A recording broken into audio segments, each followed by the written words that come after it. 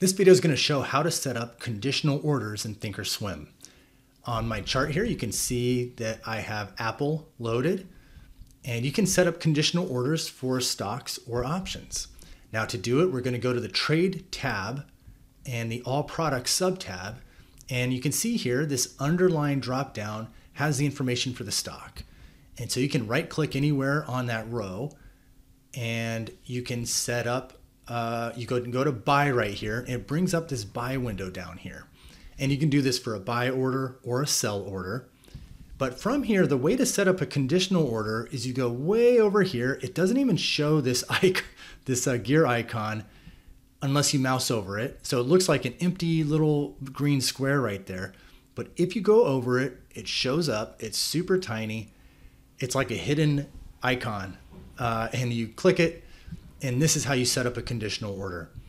So you indicate up here what is the actual order details itself, like what kind of order are you going to want to place, and then down here is where you indicate the conditions. So it can be a conditional order like submit at a specific time, or you can base it on when, I don't know, when the S&P 500 reaches a particular price. There's all sorts of different conditions that you can use. But this is the window where you go to set up a conditional order. Now this is how you do it with stocks. You can also do it with options.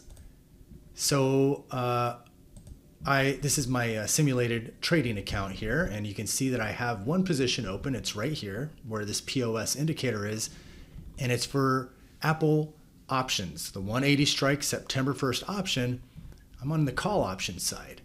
I can set up a conditional order here, and I'll show you how I'm going to do that and make it based on the stock price.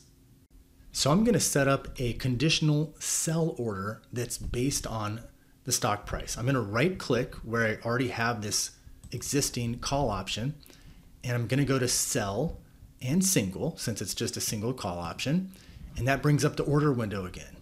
Now I'm going to go do that special trick and mouse over this and click that hidden gear icon. And this is where I can set up the order. So let's say that I want, first of all, I only have one contract. So I need to sell just one contract. And let's say I want to sell it at the market price once the condition is met that I'm looking to have met. And maybe I'll use a good till cancel, time and force. So this is just the normal like order details themselves. Now let me set up the condition. I'm going to set it up where if the Apple price, and when it comes to the mark as far as stock prices go, that means the midpoint between the bid and the ask. So I'll leave it at mark. You could go with bid, you could go with ask, but I'll leave it at mark. I'm going to say if that gets to be greater than or equal to $190, that's my condition for selling the option. The current price of Apple stock is $187.65. So by doing this, I'm basically making my option order conditional upon the price of Apple stock. It's just an example of a way to set up a conditional order. Then you go and you hit save. And that is now built into this order right here. So you can hit confirm and send. And notice that when you do this, this is a confirmation window before you submit the order. Notice that it shows the order condition. So you can see here that the condition is correct.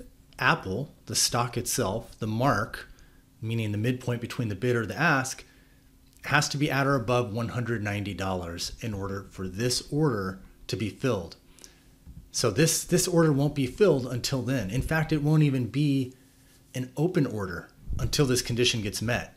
You know, we set up a sell market order, but this is not like an active order in the books yet. This order is just kind of waiting until this condition gets met before it gets deployed into the system and ready to be filled.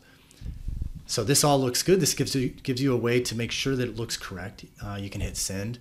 You get a little indicator right here that your conditional sell order is set up, at least here for this option order. And if you go to the chart, whether it's for the stock or the option, you know, whatever kind of conditional order you set up, you typically will have an indicator on the chart. And this is an indicator right here that we have that conditional sell order open.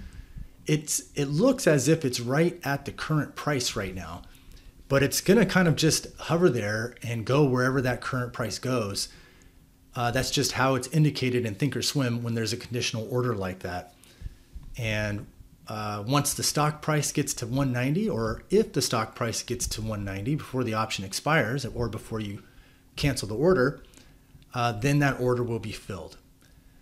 That order I should say, it won't necessarily be filled, it will be deployed. And since in our case, it's a market order, it likely will be filled immediately once it's deployed. So that's how you set up conditional orders in Thinkorswim. You can do it for stocks, you can do it for options.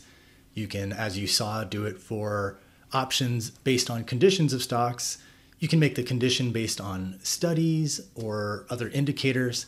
So there's a lot to play with there. Now you know how to do it. If you have any questions about conditional orders in Thinkorswim or about trading or the stock market, you can reach out to us anytime. Our email address is support@stockmarketguides.com.